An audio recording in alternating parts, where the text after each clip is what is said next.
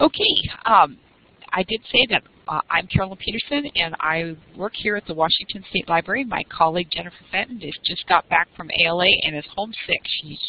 So she won't be joining us today. But I did mention that we have technical support in the form of Jeremy Stroud and Joe Oliver. Please take down their information and contact them either way if somehow Blackboard throws you a loop. We have discovered since they upgraded last time that there was a few technical issues where we haven't had them for quite some time. So we're delighted you're all here, and glad that you are interested in finding ways to save your library money. We wanted to acknowledge that we are part of the Secretary of State's office, and that our program in particular is funded by the Institute, a grant from the Institute of Museum and Library Services. That is why we're able to bring you a continuing education program. We go out and look for programs of interest at a variety of places, and then we ask these individuals to share their knowledge with us and with you. So that's something that we really enjoy. So then we also have reporting requirements from the state. And so at this point in time, we would ask that you would use the chat box way down at the bottom left-hand corner, and please type in the name and the library organization that you represent. So if you are joining us, I understand someone from Australia is joining us. That person is up way in the middle of the night to hear this presentation. So if you would just type in your name and your library name or your library organization. If you're a library student, if you're, someone looking for a job, a librarian, or just, you work for so-and-so library, we'd really appreciate it. And if you would do that right now, we'd like everybody, our Office of Financial Management asks us to track these for the presentations we do. So we'll give everybody a chance to do that, to say where they're from. I'm typing away. See, it takes a while. It kind of always amazes me how fast information comes across from all parts of the United States and abroad and things like that. The internet does indeed unite us. So if you haven't typed it in, please do so. Okay, great. I see that most people have. Folks from all over the nation here today, and that's great. So, with no further ado, I am going to ask you to continue typing your name. If you haven't done so, please type your name and where you're from. And then I am now going to turn the mic over to Travis. And Travis is the technology specialist at one of our standalone municipal libraries. He works for the Liberty Lake Municipal Library and has done so for the last 3 years. And he has an educational background in computer science. And Travis understood early on that library budgets need to stretch as far as possible. So he developed this presentation as a way to share the ways that he has found to save his library money. So, with no further ado, Travis, I'll turn the mic over to you. Thank you, Carolyn. Welcome, everybody. I guess we can get started. As she said, my name is Travis Montgomery. Pretty boring guy. We'll kind of just jump right into it. If you guys have any questions, just feel free to pop in, and I can also answer some at the end. I'm kind of a fast talker, so if anything needs to be repeated, just let me know. Without further ado, here we go. 10 technologies that will make library life easier. We'll just start with the first. This is something that's near and dear to my heart. I'm a big preventative maintenance fan. The big thing that kills computers is heat. As you can see from the top left picture, computers get dirty inside. Over time, they'll collect dust, debris through their system fans. This in turn causes them to run hotter. If you don't need a computer science degree to perform simple computer maintenance, just common sense safety and patience. A big advantage is just to buy yourself a couple cans of compressed air, and then occasionally, if you don't have an IT person or someone that does it, it's really quite simple. You just need to take a couple of screws off the case. First things first, always make sure your computer is turned off and unplugged.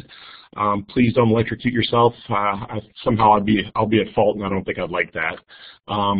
So just open up the case, take a can of compressed air, blow out the fans, you can visually see if a computer is dirty. If it is, just clean it out. They also have vacuum cleaners and things that you can do to clean out a case. A lot of computers have vents on them. If you have like an all-in-one, you can't exactly take them apart very easily. Again, the easiest way is probably to just unplug the thing, take it outside so you don't make a big mess in your office, and clean it out that way. Pretty straightforward on most of it, but this something that takes very little time and cans of compressed air are not terribly expensive, can immeasurably increase the life expectancy of a computer. Unless anybody has any questions, I'll move on to my next slide.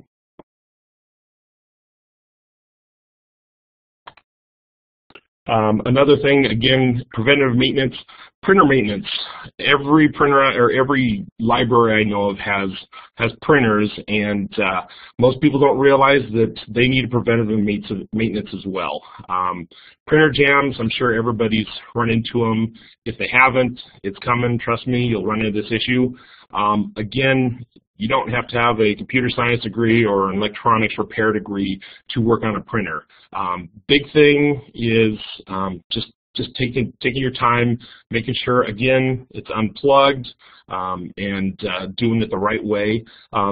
Different printers, if you have a laser printer, they're going to be definitely more entailed on cleaning and things like that. Printers are definitely always a challenge. But if you're smart about it there, you can save a lot of money. We actually, in my library, we used to have a licensing agreement, or excuse me, a repair agreement with a company that was costing us, I think it was about $150 every single month, and then we had to pay them for every print that we did, which just for us was ridiculous there. So I actually took over the maintenance and repair of our big $10,000 laser printer, which has saved us quite a bit of money, but lesson learned, don't do that. Working on big laser printers is ridiculously difficult, so let my lesson be yours. Definitely, it's worth the money to have somebody take care of it for you. Okay. But on a Travis, just a quick question. Someone has said, sure. I wanted to bring it to your attention. Someone has said, I've never heard. You finished talking about why you don't think laser printers are good, but then figure out what is a rubber rejuvenator. Make sure you address that. Absolutely. Just to come full circle. If you have a big copier laser printer that you have a maintenance contract agreement, go ahead and stick with that. This is one thing that I've taken on myself, and it's extremely difficult. So just to kind of elaborate, this maintenance is more just for your cheapie that you buy or your basic laser printer. Don't do this for your $10,000, $20,000 massive copier printer scanner. Let the professionals do that because it's exceedingly difficult. But going to the rubber rejuvenator, you can buy cans of this. The easiest place, most libraries have an Amazon account.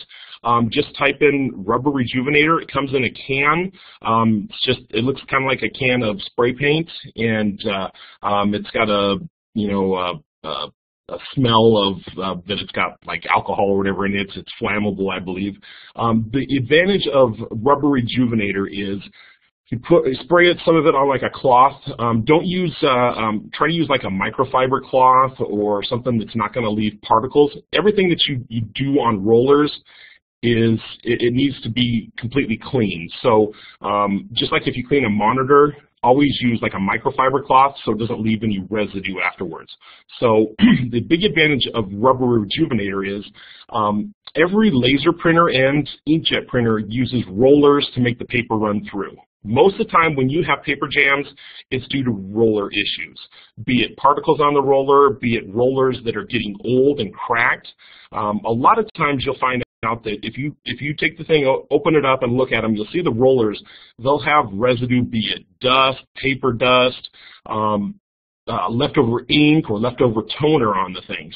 Cleaning those things and keeping the rubber in a soft format will actually make a huge difference on your printer. That's the biggest cause of paper jams that I've ever found, other than people putting in the wrong size paper or what have you. So Rubber Rejuvenator just essentially cleans the rubber and it keeps it from becoming hard and cracked.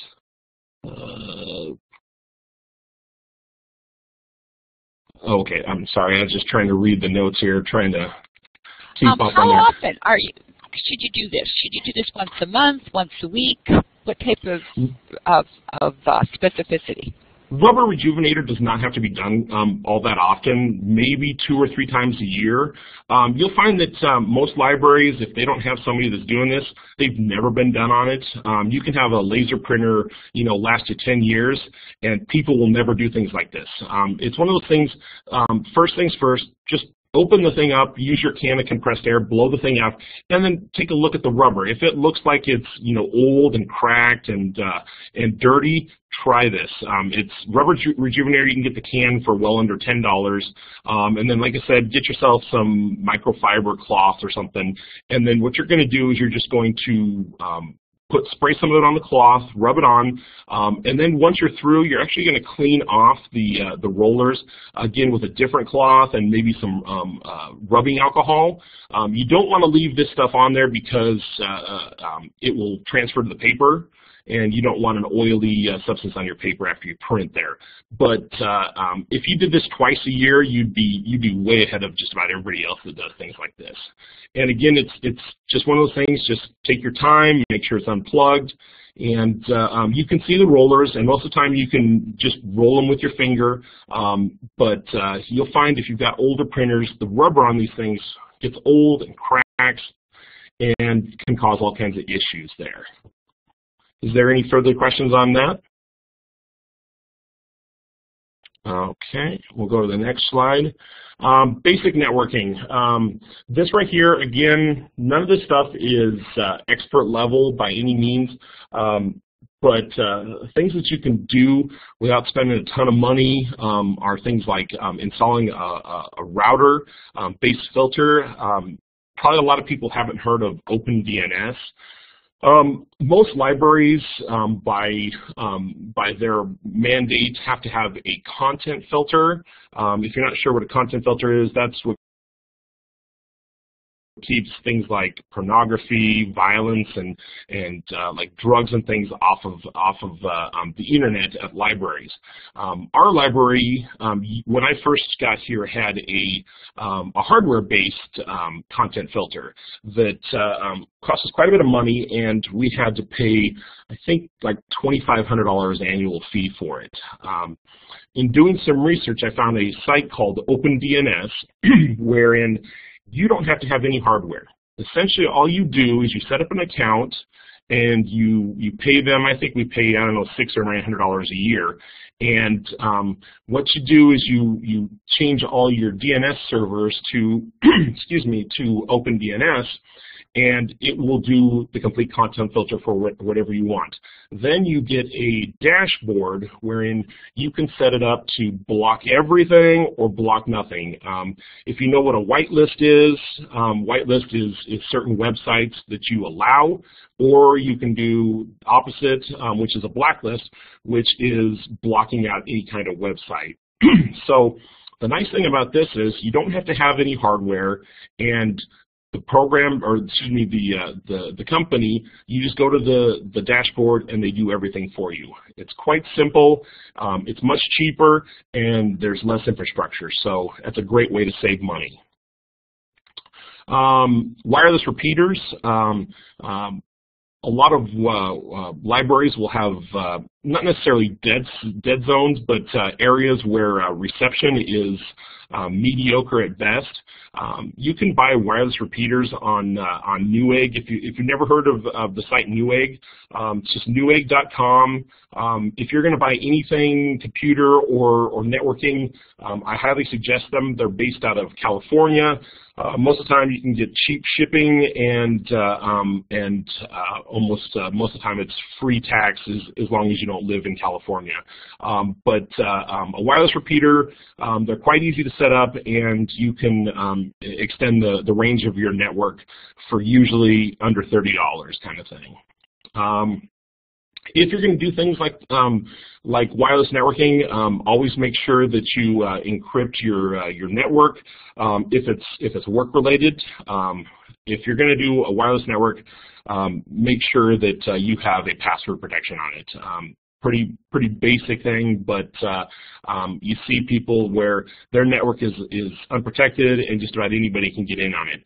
When your work computers are attached to the same network, that's a horrible idea. So just make sure that you password protect your network, and that's usually done at your router. And if you're not sure, that might be something that you have somebody definitely take care of for you.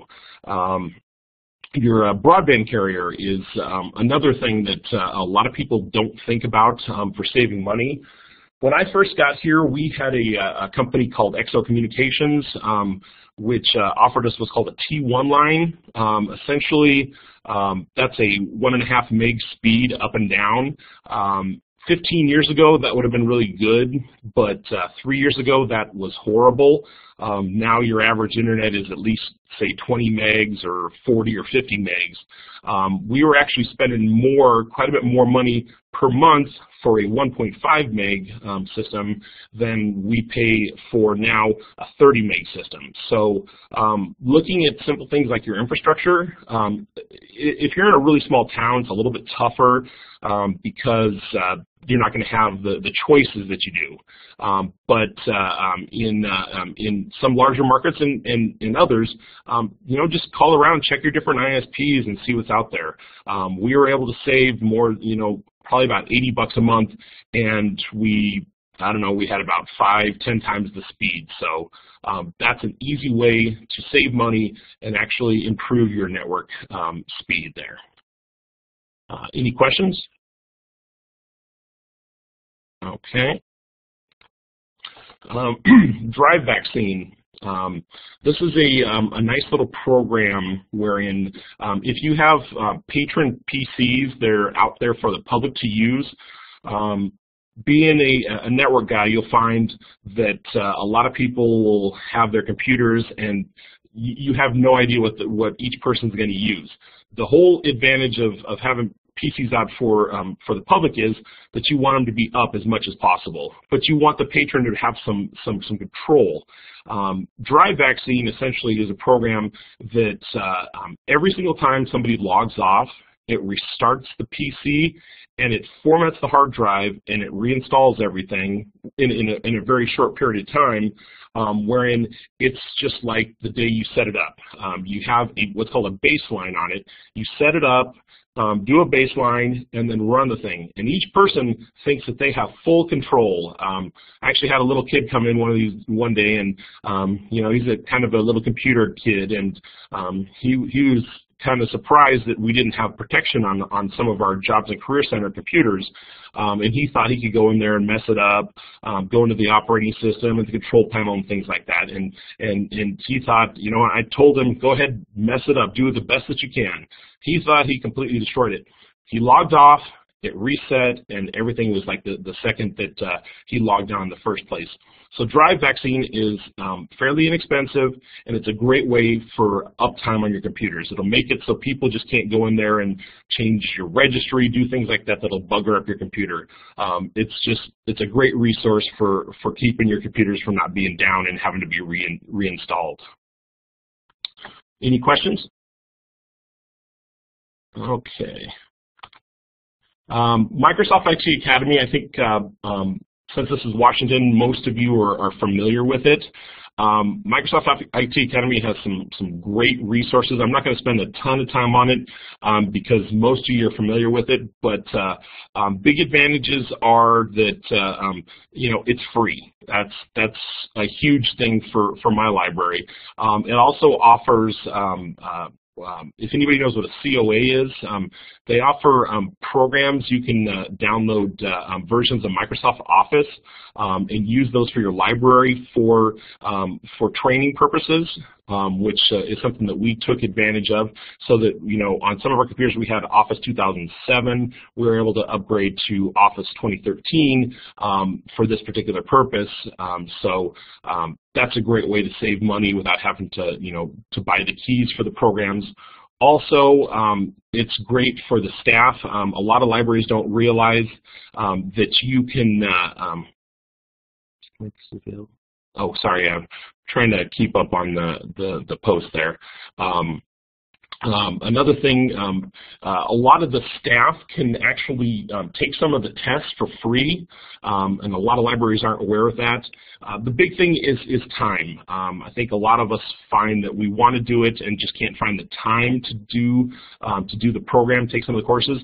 The nice thing is it's self-based, so you can do it at home, you can do it at work. It's a great resource for expanding your education, and I think that all of us could probably do a better job of advertising it to our public. Any questions about IT Academy? Okay. Yeah, there are the vouchers, and that's great for the testing purposes. And these tests are not cheap, so the vouchers are definitely well worth it. Okay, so another thing that you can do is hard drive cloning. Here at my library, we have about 12 patron computers, and at our library we don't have a domain, which many libraries do. Ours is just too small, and it's not really worth the infrastructure to set up a domain. So instead of going in and programming every single computer individually, you can use either a hard drive cloner, which is the picture on the right. That's your little black thing, or there are programs like down at the bottom, the Macro and Reflect, where you can actually clone a hard drive. Essentially, you have, at the picture on the top left, you have a master, and then you have a master clone. Essentially, you're just taking, you can create build a computer and install the operating system, get everything installed where you want it, and then you can clone that hard drive. So if you have identical computers, like for us, we have 6 standard patron computers. What we do is we program one computer up, and then what I do is I remove the hard drive and put it in our hard drive cloner, and then all I do is I just clone it 5 times. For time-wise, it's just much faster. It usually takes 2 or 3 hours. There are definitely faster cloners. For ours, it's a little bit slower, but in about 2 or 3 hours, it's an identical clone of the hard drive. Now, the big thing to remember on these things, it has to be identical hardware. Our patron computers, they all have the same size hard drive. They all have the same computer infrastructure. So it has to be the same exact unit. You can't have different computers to do this. For those that are in IT, you know that you can't take a hard drive from one computer and put it in a totally different kind of computer and have it work. You'll get what's called BSD, which is a blue screen of death, and you won't like the outcome. So it needs to be the same hardware, but you'll find that a lot of libraries have the same exact computers. Now, it doesn't matter if it's different amount of RAM or what have you. The big things are it's the same motherboard, the main component on there, and then it also has to be a similar hard drive size. Now, if you're doing these things and you have, say, one computer has, for example, a 160 gig hard drive, and then your other computers have a 250 gig or a 500 gig hard drive, you cannot clone with these machines a 500 gig hard drive down to a 160 gig hard drive. So what you want to do, so say if you have different hard drives, but the rest of the hardware is the same, what you want to do is create your setup on the smallest hard drive that you have. So say your smallest is 160 gig. You would do everything on that one first, and then you would clone the other ones. You can always clone onto a bigger hard drive. You just can't clone onto a smaller hard drive. Now that's for the machines. For using the software, there are programs like Macro and Reflect. Acronis True Image is another one wherein you can actually through their software, you can clone a smaller or a larger hard drive onto a smaller one. I would still suggest that you do the smaller hard drive first because it's just much, much easier. Any questions about hard drive cloning? Okay.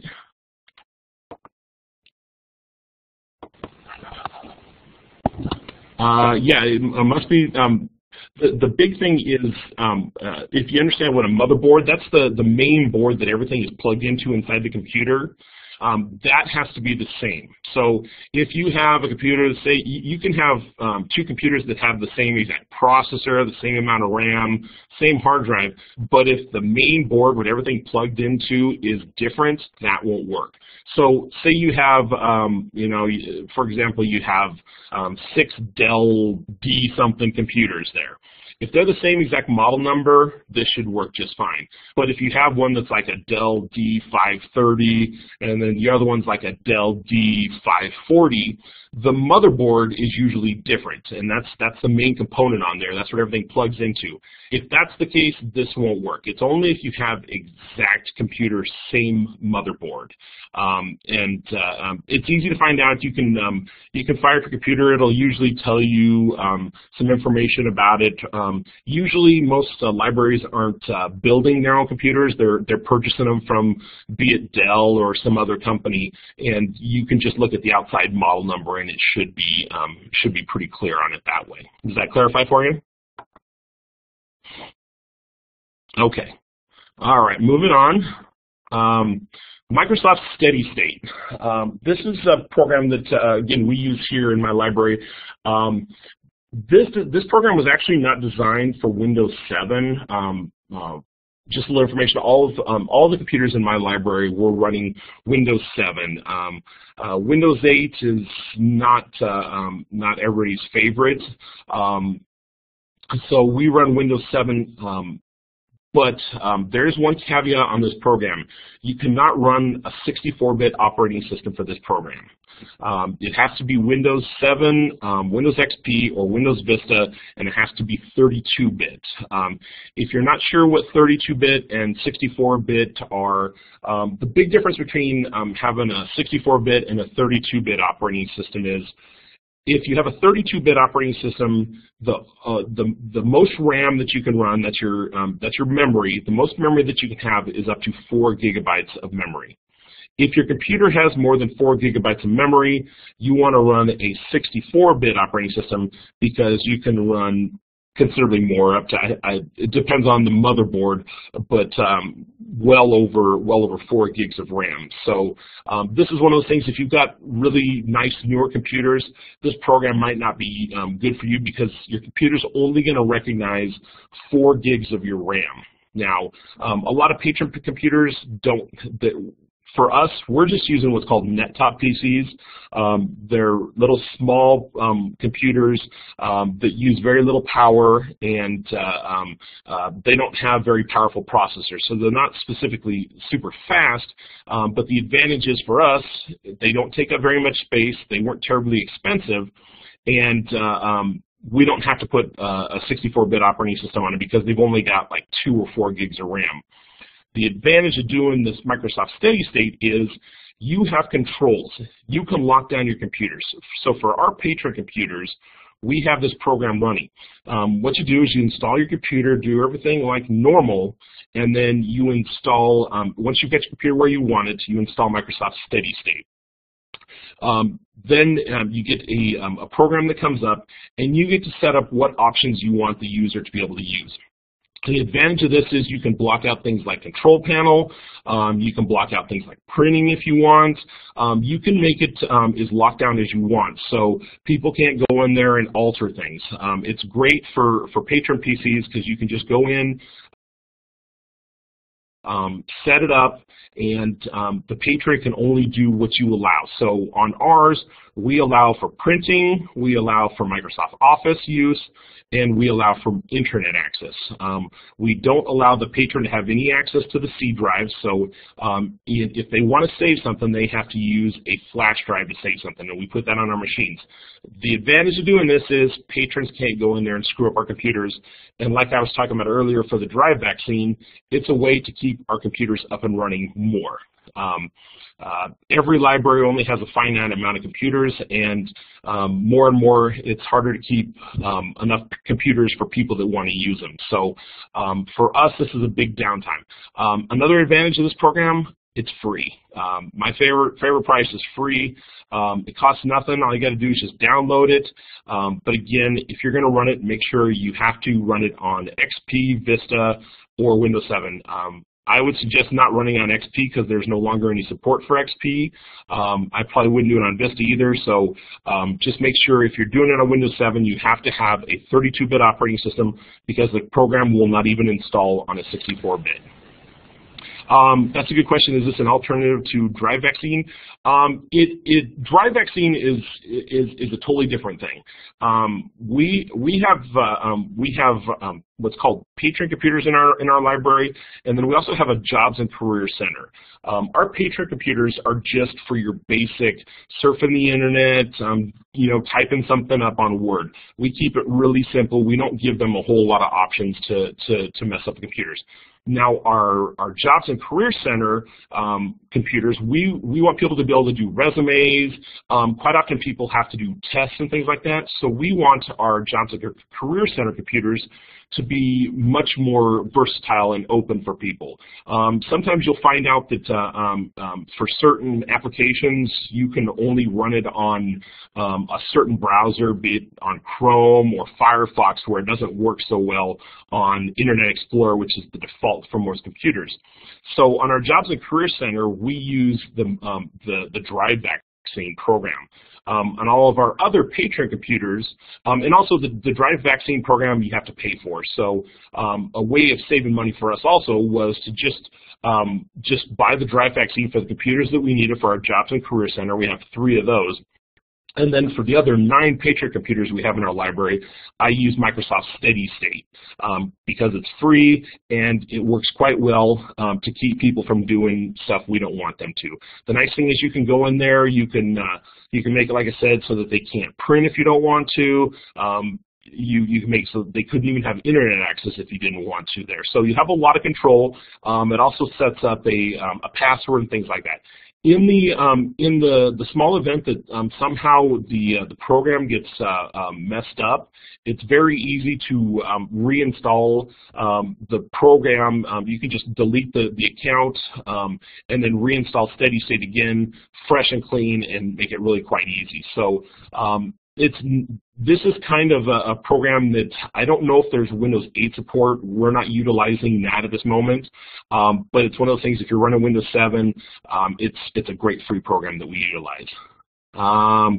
Is Drive-Vaccine like Deep Freeze? I think that it is. I haven't used Deep Freeze myself, but I believe it's kind of the same idea. Essentially, it's what it does is it protects your main hard drive partition, your main C drive, so that people can't mess that up. And essentially what it does, you have, like I said before, you have a baseline where you install the program, and then you create a baseline, which is like its own little partition. And every time you log off or restart your computer, it goes back to that little partition and takes it to exactly where you had it. The nice thing is you can go in afterwards and do things like critical updates or install other programs, and then you update the baseline, and then so it's not just a one-time baseline thing. You can update it weekly, daily, whenever you want, and that way you have a computer that the people think that they can do whatever they want, so they have the control to, do an application, run a test, do whatever. But then their stuff isn't saved for the next person, so they can't see, be it any information from like a resume or anything like that. There was one question that was asked that was just above Kristen's, and that's, can it be used on a Chromebook? It is, to my knowledge, I don't believe so. I haven't tried using it on Chrome. All of our PCs in our library, and that's a great question. All of the computers in our library are Windows-based. We have Windows 7 on every single computer in our library. I don't know if there's Google Chrome support, and I don't know if there's Apple support. I believe that there is Apple, but I couldn't tell you offhand for sure. there. But that's a great question. Thank you for asking that. Everything, like I said, that I'm going to be going over today for computers is going to be Windows-based. Okay, any other questions on Microsoft Steady State? And you can just, if you want to download it, you can just Google Microsoft Steady State and download it for free. Again, it won't say that there's Windows 7 support, but if you do run Windows 7, there's one thing that you got to do. You download it, and then before you run the program, you actually have to right-click on it and then change the compatibility so that it's not for XP. There's an option. If you have any further questions, I'm going to type in my email address.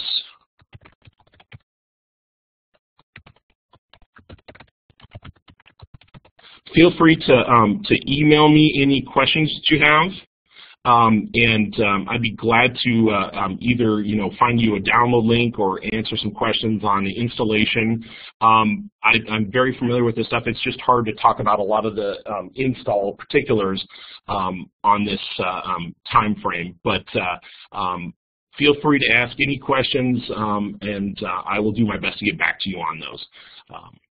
Any other questions about Steady State? I don't have a question about Steady State, but I do want to point out for folks, there's a lot of content being presented here already. I just want to remind you that we will have an archive up later on today. So if you need a refresher on any of this, it will be on our website. Thanks, Jeremy. Sorry, Travis, go right ahead.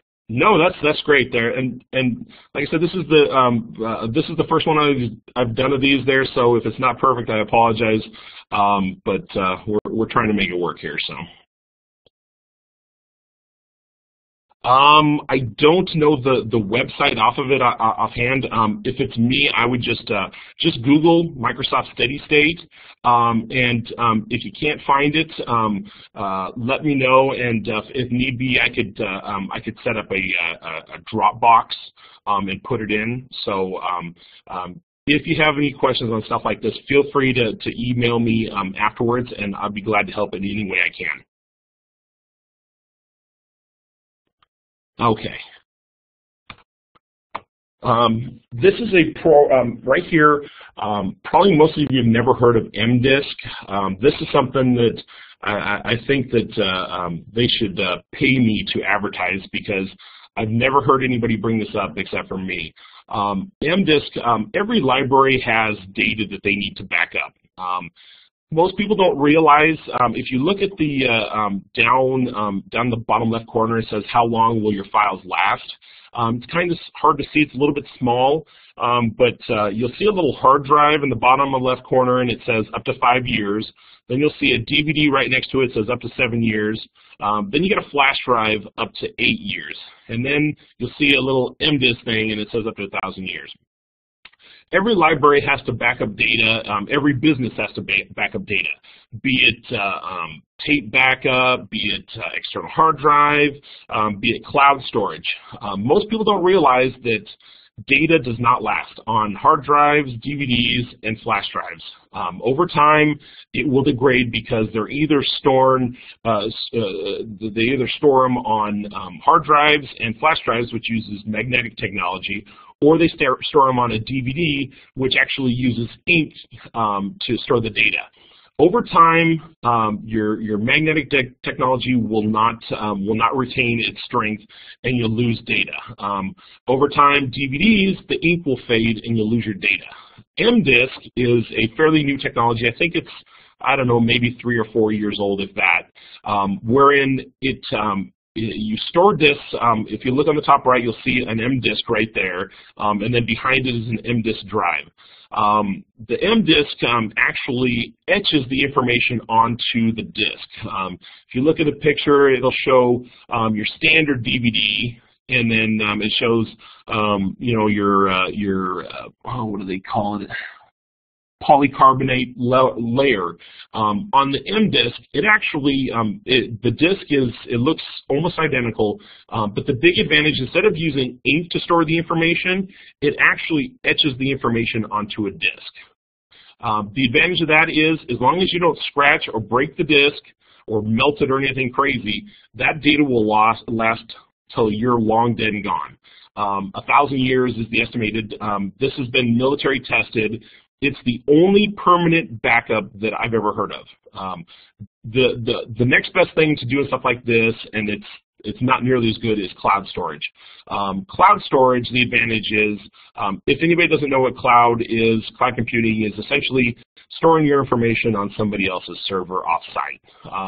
The disadvantage of that is quite often you have to pay for that, and if that company goes belly up or has a major error or issue there, you can lose your data.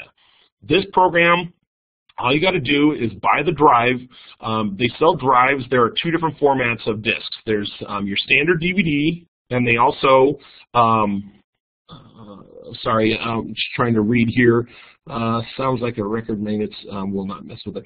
Yeah, it doesn't have grooves. You're not going to be able to feel the data on it like a record. It's inside the substrate, the plastic covering, so you can't feel it. But it is kind of like you said, like a record in the fact that it's actually physically on there. It's not ink that can fade over time. This data was tested by the military. Now, nobody can test it for 1,000 years and assure that, but that's their estimates on there. And if it lasts for 30 years, I think all of us would be more than happy on it. The drives on the things, you can purchase drives for it, either a DVD drive or a Blu-ray drive. A standard disc for your DVD is 4.7 gigabytes of data, and then they have two different kinds of Blu-ray discs. They only have one out right now. It's a 25 gig storage, but pretty soon they're releasing a 100 gig storage disc on the thing.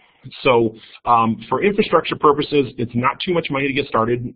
Again, on Newegg, quite often you can buy an external DVD drive on these things, which would be just a USB DVD burner for as little as $20. And the discs for the DVD are usually anywhere from $2 to $4 per disc, which is definitely a lot more money than a regular disc, but you figure a disc that will last for your entire lifetime, $4 is ridiculously cheap. They also have the DVD drives wherein you can buy either an internal or an external, and the external drive for a Blu-ray burner is usually somewhere around $80 to $100. The only company that I know of that actually that manufactures and sells these is LG. Again, you can buy these off of Newegg. That's where I bought both of my drives. The nice thing is, once you create one of these discs, be it a DVD or a Blu-ray, they can be played on any DVD or Blu-ray drive. So if you make a copy of it, you can take it in your regular, if you make a DVD copy, you can play it in any DVD drive. If it's a Blu-ray, it has to be a Blu-ray drive player there. But there is no other way to truly permanently back up your data. And to me, that's worth its weight in gold. And again, you can get, as a library, you can get started for well under $100 and do a true backup of all your data, and then put them in a safe, like a fireproof safe or something, and have your information permanently stored. So I highly suggest this if you want to back up your data. Any other questions? Okay, I'm going to carry on here. Here's oh, sorry. Does this include pictures? Yeah, you can do pictures, any kind of data. So you could do pictures, any kind of data. So these discs could even be played, if it's a movie, it could even be played like in a regular DVD player. It doesn't have to be computer. I'm not going to suggest that you go copy all your movie collection and do this, because that's copyrighted materials, but yeah, it can do any format there. And the nice thing is, like I said, you only have to have the specific drive to create the data, then you can play it on any normal drive there. So it's a great resource, and it's not terribly inexpensive when you figure that you can truly back up your data permanently. Carrying forward, library information monitors. This is something that we did. Here's a couple of pictures of our monitors here in my library, wherein for not terribly much money, I think we have 3 monitors that we just put the end of our shelves. I think we were into it for about $600. That's figuring a monitor, basic computers, and then the infrastructure for getting them going there. I think our computers are running XP, which for this purpose really doesn't matter because they're not online.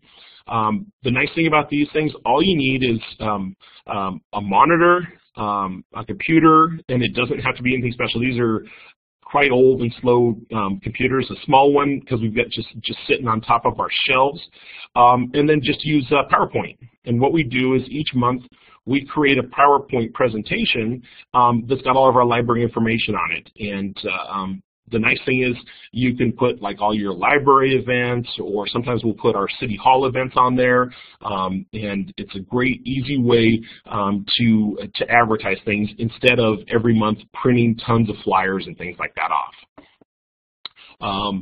For us, we have 3 of them, so we have one for like main library information, we have one for our kids section, and another one for like upcoming events there. So for not too much money, you can set them up. There's other ways that you could even go cheaper. They have little like the Chrome running Google machines that you could even do less. Now they can't use Microsoft Office. But the advantage with them is all you got to do is you can create a Microsoft PowerPoint presentation, and then you can convert all the slides into pictures, and then you could just run the picture program slideshow through and do the same exact thing. It just wouldn't have the graphics that we use on there. So for not terribly too much money, you can have nice information, excuse me, banners that look fairly professional. All right, any other questions on that? Okay. Disk resurfacing. Sorry about that. Yes, the computer is on the shelf. It's just on our top shelf. We don't have any books on our top shelf, so the space is available. The computers that we got were not terribly expensive. They were just, we have one of those local places that offers used machines, so we just got the smallest, cheapest computers that we could, and we just leave them on. We just leave them on 24/7, and then each night we just turn off the monitors. So all you got to do is when we get to work each day, we just fire up the monitors and the presentation's going nonstop, and you just have it on a loop, and it's quite simple and it works pretty well for us. And again, we were into it for less than $600, so for what we're getting and saving the prints and things like that, it's benefited us quite a bit. This is another thing that's true to my heart. Yes, I love Easy Pro too, and this right here, of anything that I told you, if you take one thing out of my presentation, this would probably be it, just because it saves libraries tons of money. I did the same presentation this past August at the Whale Conference, and I was surprised to hear that a lot of libraries, when they have scratched discs, they just throw them away and buy new ones. And to me, that's such a waste of money. This is, like they said, this is an Easy Pro disc resurfacer. It's a JFJ. Is the company. You can buy these machines. I think we got ours from Walmart for like $140. And this right here is the best purchase I ever made. Essentially, all it is it's just a disc resurfacer. What it does is it has a foam disc on there that you put this white wax on there, and it resurfaces the disc. You can see it up top left. There's your scratch disc. Afterwards, if you do it right, the discs look like they're brand new. And for a lot of things, like nowadays for Blu-rays, when you're spending almost $30 for a Blu-ray, or most DVDs are $15 plus, resurfacing for cost-wise is pennies, and the money that you can save is immeasurable. Cool thing about these things, this will resurface DVDs, Blu-rays, and CDs, and even video games. Recommend it. Yeah. Sorry, I'm just reading the information here. Buy the stuff in bulk is definitely a better way to do it. Essentially, it's not the greatest picture for size-wise. You'll see on the picture, you'll see the machine, and you'll see two little white buffing pads, and then down on the table you'll see a white and a blue material. To be honest with you, I've never used the blue buffing solution on this thing, so that's another way to save money. The material is not terribly cheap, the resurfacing material. So my suggestion is don't even bother with the blue. The white stuff will do quite well. Buy it in bulk, like they said. You can buy it comes when you buy the machine. You'll get the white material and you can buy it in like a bulk container. That's what we do. The only thing that we've purchased on the thing since I bought it is the pads. You'll go through the pads once for us, once every couple of months or so, and then the white polishing material. That's all we've bought on the thing, and I've resurfaced hundreds and hundreds of discs, and the money that it saved, it's paid for itself tenfold in just a short period of time. So it's a great machine. Every library should have one because it pays for itself in the first year, guaranteed. Games for kids. Yep. As a community service, there are places that do it. I've even heard about places I've seen locally where places will charge like $4 to resurface a disc or anything. Here at my library, we can't charge for things like that. But I have had people come in and I just said, hey, if you're happy with it, buy some things from our friends of the library for donation purposes there. So that's a great way to save money, and it's not difficult to use. It takes maybe 10 minutes to get comfortable with it. There's videos online, and you will surely thank me for purchasing one of those things. They apparently supply the cloths for wiping. Do you use those, or do you buy alternative ones? They offer in the thing. They have some white like microfiber. They're kind of like paper towels, except for they don't pull apart and they don't leave particles. We actually use that, and then after that we also use a microfiber like disc cleaning cloth just to clean up any extra. And you can buy them, again, you can buy a lot of this stuff on Amazon. It's not terribly expensive. If you're going to buy the thing, the things I would buy to go with it is I'd buy more of the white pad, that's the surfacing disc, and then buy more of the white polish. Now, in this you'll also find, which may seem weird to some people, you'll find sandpaper. They have sandpaper discs. If you get a disc that's really, really scratched, most discs just have, just basic surface scratches, but if you get a disc that's really scratched, you can actually use the sanding discs in these things to completely buff down the surface and get past the scratches, and then you can surface it there. So these things can fix even really, really deep scratched items.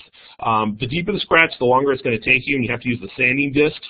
But that is included. We rarely ever have to do those. Most of them are just surface scratches. The things that this will not fix is if the disc is cracked, or if we find this on some of the books on CD that you get.